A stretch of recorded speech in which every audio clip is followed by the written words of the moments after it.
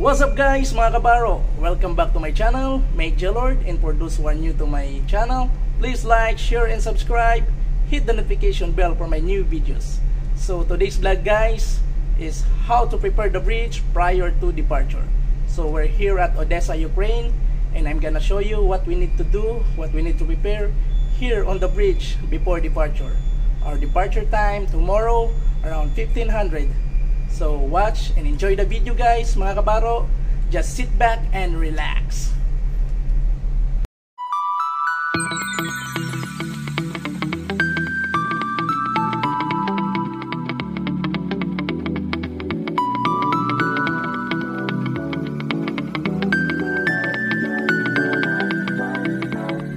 So we're here on the bridge guys, and the most important part to prepare is the voyage plan.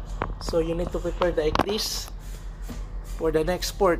So you need to load everything here on the atleast, the waypoints and voyages for the next port.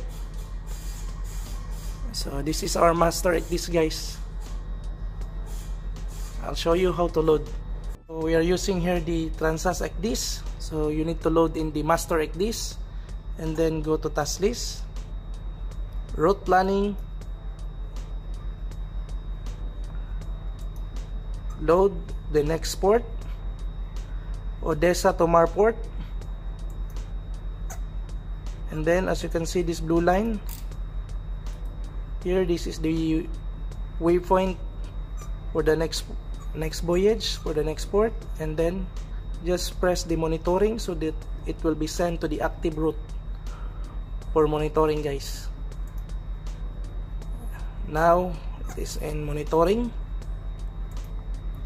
so you can select the waypoint for pilot station so that it will be automatically calculate the ATA for the next waypoint or next desired waypoint, or usually next pilot station.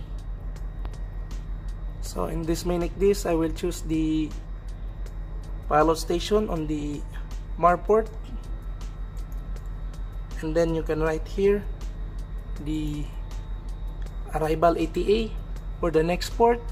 So arrival ATA for the next port is 29 August 1800. No, 1200.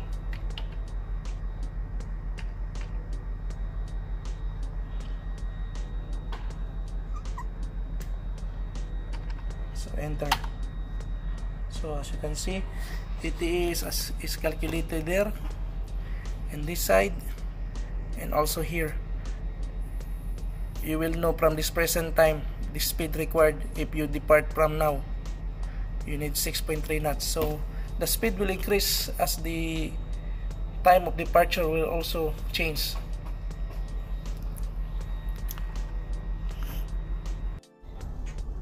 So guys, now it's done. Let's go to the EIS. We need to put the next port and the scheduled date of arrival. So as per schedule, coastal schedule guys, for the next port, Amberley. So it will be 29 of August 2020 12. So I will put this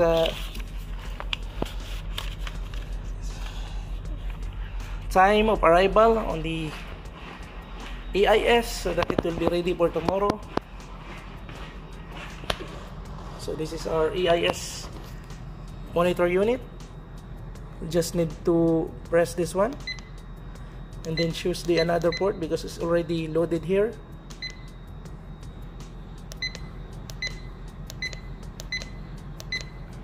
So this is the Amberley port, the Marport, and then enter, select. So the time of arrival is 29, enter, of August, and then 1200, 12 o'clock noon time, enter. So as you can see the drop, it will be input before the departure with a chief officer already take the drop, or the duty officer. So just back to the navigational status, and now it is moored. So that is EIS is already set up.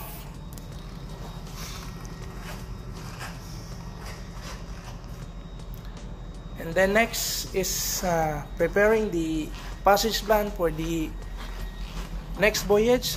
I'm here on my computer. So here I'm opening my folder, my file.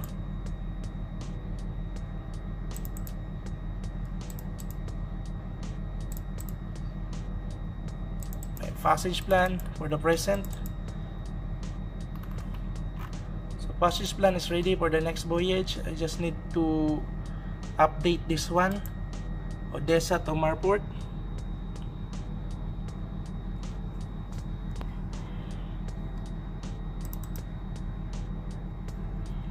So this is our passage plan, guys. So you just need to update this one.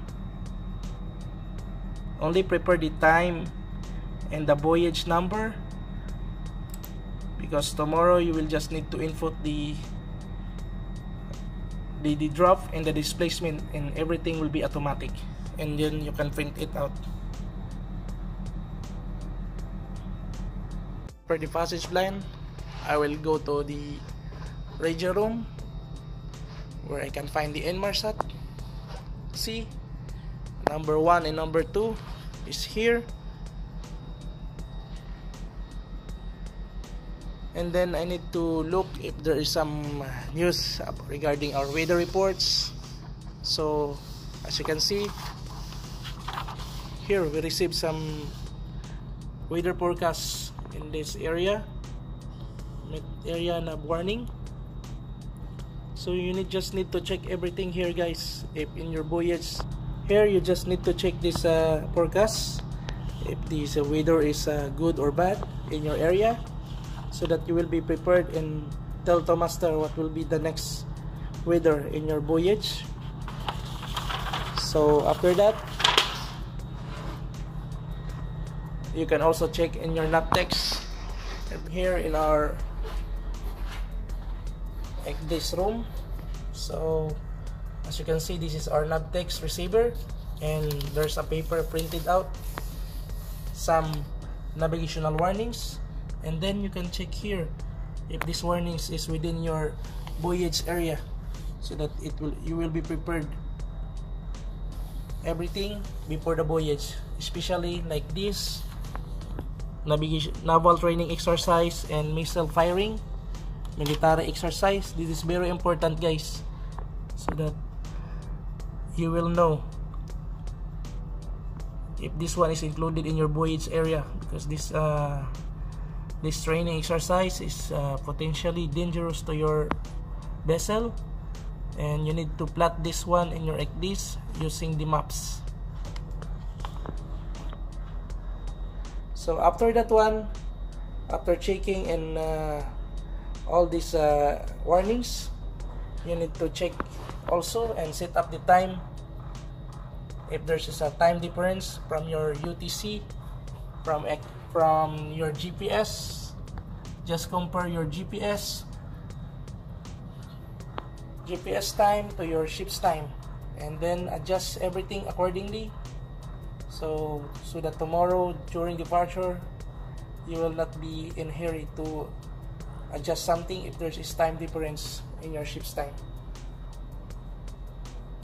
After that, I will go to my radar to compare the heading of the radar to our gyro.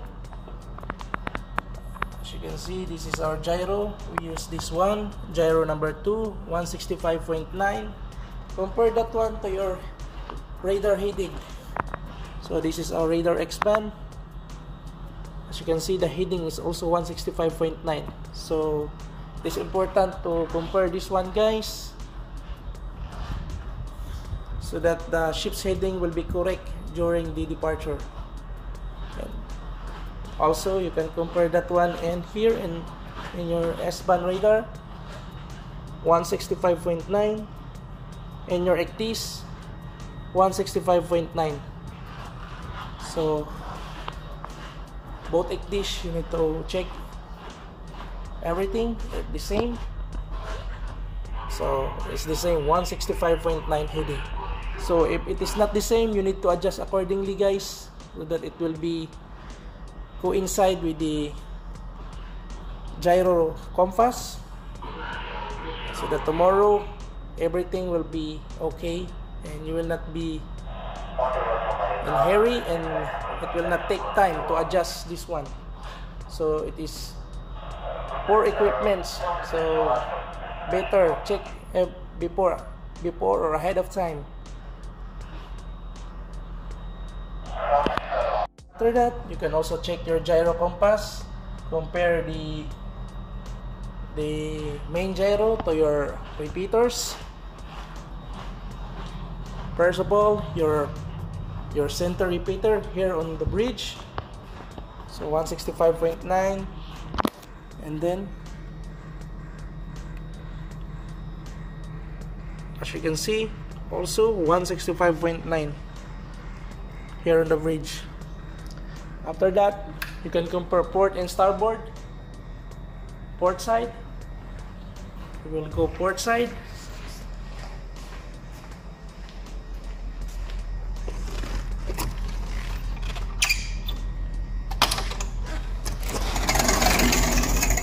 So this is our gyro compass. We need to open this one to check if it is also correct, and the same with the master gyro. After preparing all the necessary navigational equipment, you can also prepare the departure checklist, pilot card, bell book. Just put the name of the port and date so that it will be ready before the departure. Here in movement book or bell book, you can write already the name of the ship, voyage number, date, and also the name of the port. So guys, that are some of the things we do prior to departure. Of course, different ships, different preparation, but most of the preparations we do now is the same, especially in this container vessel. Hopefully you get something here and learn something in this video. You can comment down below if you have some questions or suggestions or anything. So don't forget to like, share, and subscribe. Hit the notification bell for more videos and notified immediately if I have some new videos. So until next time, guys, mga kabaro, rock and roll, seamanloloyal.